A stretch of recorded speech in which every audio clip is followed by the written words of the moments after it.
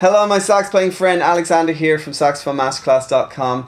In today's lesson, I'm going to show you the C major blues scale step by step. This is very similar to the C major pentatonic scale, but we're just adding in one other note, and this is what we call the blue note of the scale. Now, if you want to get the fingerings and the note names completely free for the C major blues scale, just go to saxophonemasterclass.com/C blues and you can get instant access to that PDF, which is going to make it a lot easier to follow along to this video. So let's get started. I'm going to play the C major blues scale in 2 octaves first, and then I'm going to show you how to play it step by step.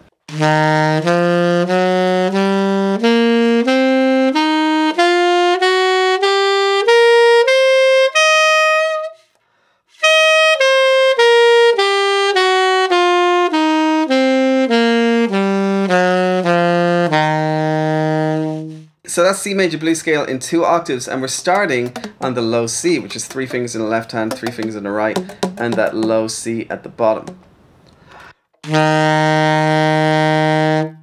Then we just move up to D, so we lift up our pinky finger, 3 fingers in the left, 3 fingers in the right.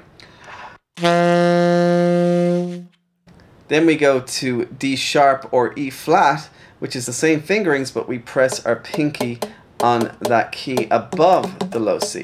So it's right beside it. Make sure you're pressing that top key and not the low C key. Then we go up to E, so we're releasing those 2 fingers, the ring finger and the pinky finger, 3 fingers in the left, 2 fingers in the right. Up to G, 3 fingers in the left. Up to A, 2 fingers in the left, and then up to middle C. And the C major blues scale in the first octave sounds like this.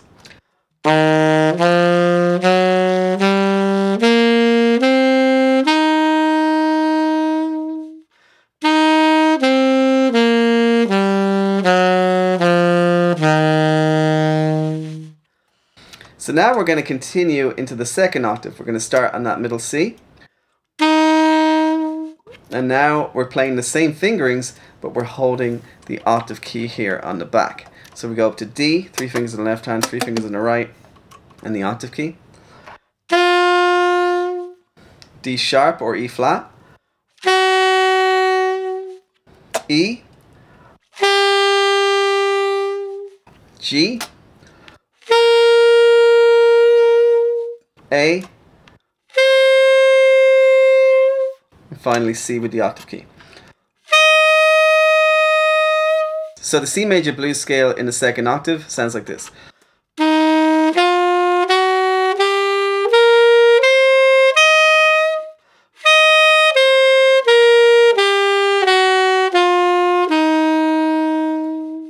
And that's the C major blues scale in 2 octaves. Now, like I said, it's very similar to the pentatonic scale, but we're just adding in that blue note, which is the D sharp or E flat. So that's why it's really important to learn your pentatonic scales as well before you start getting into blues scales, because it's a really easy transition to go from learning C major pentatonic scale to learning the C major blues scale. You're just adding in that one note. So if you're finding this difficult, just start with the C major pentatonic scale first, and then start adding in that blue note, D sharp or E flat. Again, you can get the sheet music, the fingerings, and the note names at saxophonemasterclass.com/C blues, and you can download all of that right now for free, and that will help you with learning the scale offline. Now, the C major blues scale is a really great scale for improvising with, and that's why I created the Saxophone Improvisation Challenge, to help you as a beginner start to learn how to improvise using this scale and using the C major pentatonic scale as well. So if you want to start learning how to improvise on the sax absolutely from scratch